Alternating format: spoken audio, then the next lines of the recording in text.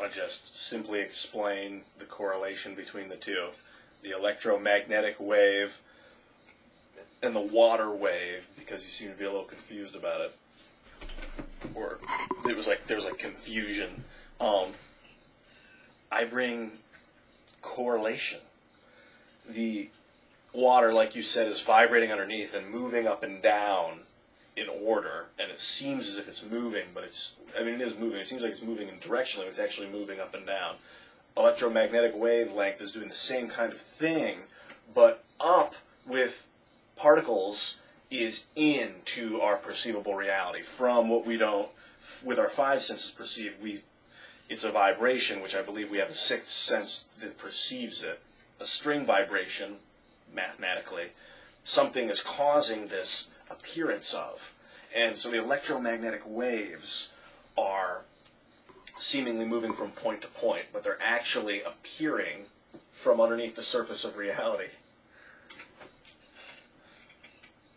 I want to do it all with eye contact, get everyone on board for the whole explanation, have it so simply put that everyone gets it.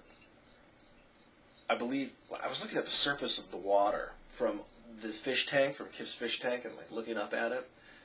And it's noticeably like, if you eat Jell-O, you notice it develops like a skin around where it retouches the air, and water kind of does that same thing. It's almost like an extra little layer, filmy layer. And then if you touch it from the top, it looks very strange, like you're putting your hand through one of those things in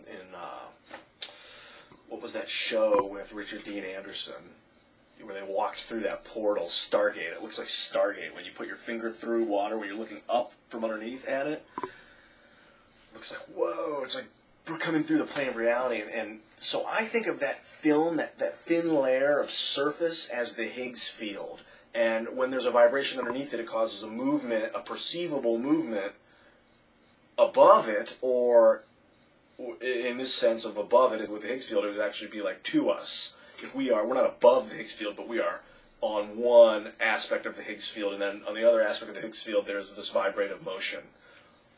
We get the waves. We see the waves, and it's a moving up and down in sequence. So it's actually appearing in place, in the string of places. It's not actually moving. Nothing is actually moving from here to there. It's all appearing in place. Very interesting concept, and it's like taking your mind away from up and down and putting it to this in and out of this reality, whatever this reality is. It's all one reality. As we develop our sense, we'll more see it. We can see into the future, our minds. The light hits our eyes, there's about a 1/10 of a second delay before our brains get the image. So our bodies, our minds, and our eyes and everything have developed the ability to look 1/10 of a second into the future, to not be hit in the face when something's coming at you. You assume it's going to be there based on what you're seeing. And I think we can develop that skill way far, very far ahead, knowing the vibration patterns underneath the Higgs surface. If you become familiar with those vibration patterns, you can see what's coming far before it's coming, like detecting a tsunami. If your technology is good enough, you can know far ahead. You can see, it's like it's all one thing moving in one spot. So when you can step back far enough from it, you can see it all moving and see where everything will be. Talk to you soon, man.